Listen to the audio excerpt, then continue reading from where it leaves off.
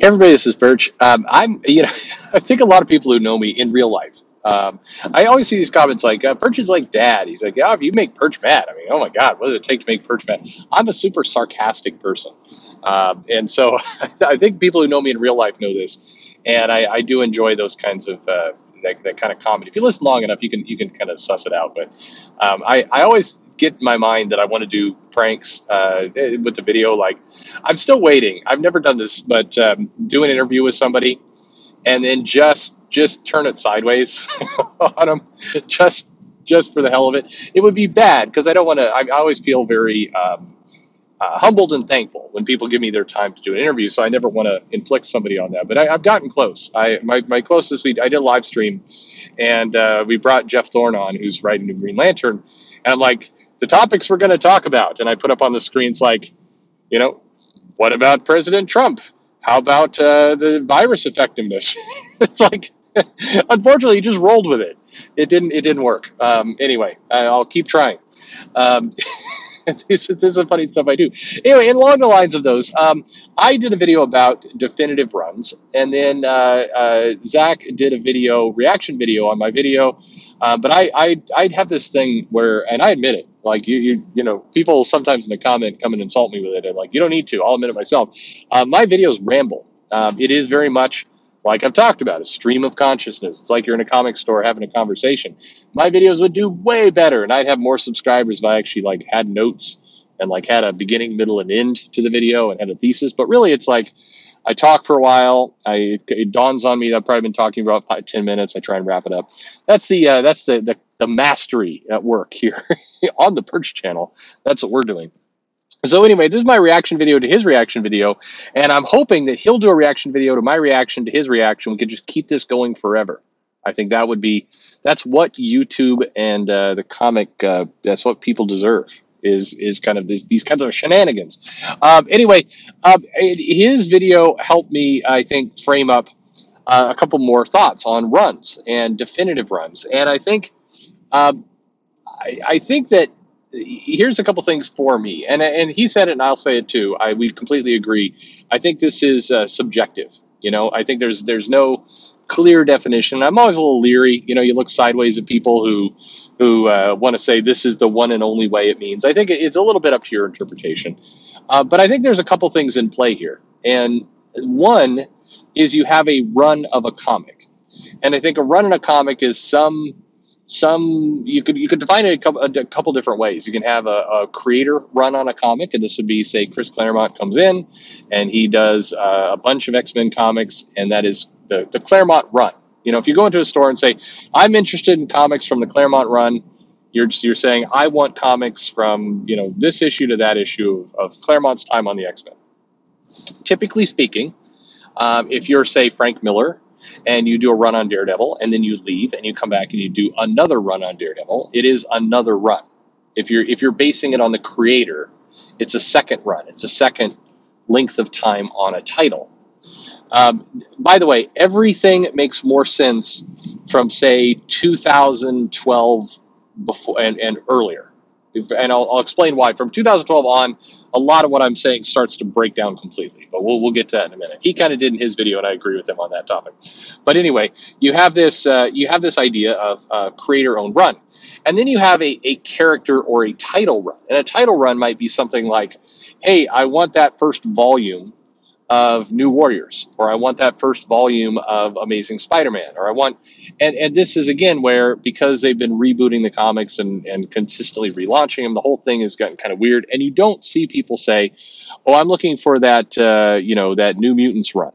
It doesn't make much sense anymore when you have multiple starts and stops, and people will say, I want they'll go back to the creator, like, I want the second volume of New Mutants. The kind of word volume is starting to replace runs, and I think a lot of why is because, I mean, hell, if you're what Captain Marvel volume we're on volume 7 or 8, I don't know. Where it gets to be silly after a while. So it's like, I'd like the Captain Marvel run. Well, which one? Well, the one that was not written by the guy. Like, okay, which one? Well, the one that was successful. I'm like, oh. And we're out. No, I'm just kidding. That's kind of the idea. Is it runs can be now definitive runs, which is what I was talking about in the other video. Definitive runs are that's interesting, and I think because once again, there's defining character moments, which is really not a run. It's a defining character moment. This is where I used the example before of The Vision by Tom King had defining character moments. It changed the character. It changed the whole mode of how the character was. But would you call that a run? It's a little bit weird to call it a run. I don't know that. Can you call a 12-issue maxi series a run? I mean, in theory, you can call anything a run if you choose to. It's a signifier of time, but really the idea of a defining, the word run is probably the wrong word. If you say, well, okay, what are the defining moments, the defining comics in, say, The Vision? And you'd go back to the Avengers when the Vision was first formed, and you'd go back to the time when the Vision tried to take over the planet. You go to John Byrne's West Coast Avengers where they disassembled him.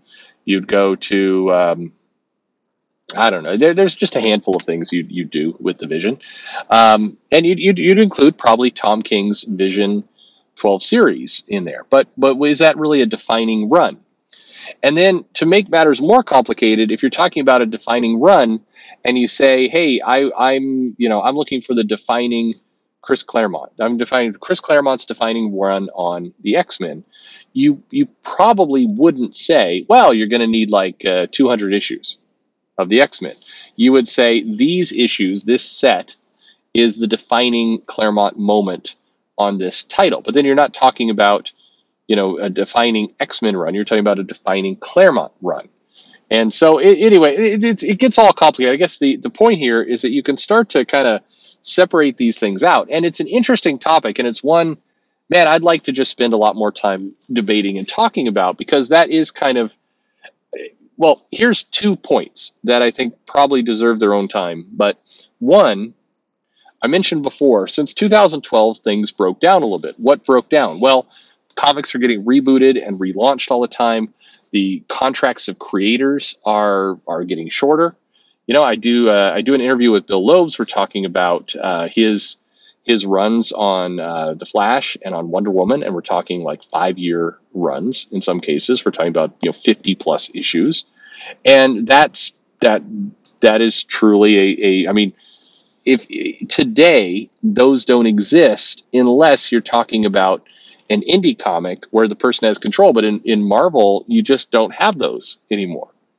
There's a lot of noise being made about Jason Aaron's defining work on Thor, but his work on Thor equals multiple series. We're talking at least 4 to 5 rebooted series during that course of events. Lots of different artists in that mix. So it's just, since 2012, is happening a little bit before that, this whole concept is now pretty dodgy. I mean, what's a run on anything? And I think you can kind of debate, is the right answer that we just lower the bar, that a run on a comic can be 3 issues, because that's as long. What's the defining Future Foundation run of that? What is it? Did that make it to 4 issues, or is that just 3 issues? I mean, like, what's your World of Wakanda defining run? That comic went 2 issues, right? I mean, like, what what do you have?